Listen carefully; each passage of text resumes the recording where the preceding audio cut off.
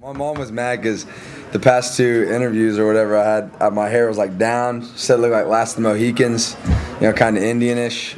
So she told me I had to spike it up. So I had to spike it up for you today. Did you tell her, or did you just walk through the front door? I sent her a picture of my mohawk after I shaved it before the Florida game that night, Friday night, and she goes, "Yuck." That's all she said. She was mad. I talked to her after the game. She said that she hated it. She couldn't believe that I did it.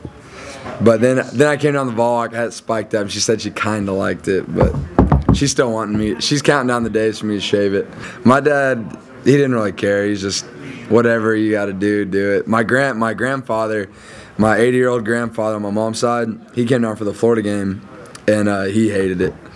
He's old school now. You know, he played no face mask back in the day. He had the swoop over and everything, so he wasn't all about it.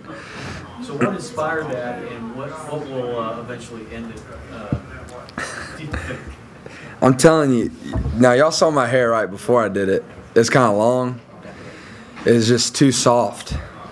Too soft. I can't have that long hair, you know. I've been shaving my head for like 9 years now and felt like that was kind of tough and mean, and so I had to do something different. It's my senior year, why not do a little mohawk? So I don't know how long it's going to stay. I asked Coach Dooley the other day because I thought he was mad at me when I first did it, because he looked at me, he's kind of like, you know, like, I don't know what he thought. And I asked him after the game, I was like, "Coach, what do you think of the mohawk?" And he was like, "Hey, you know what, you're playing well, keep it."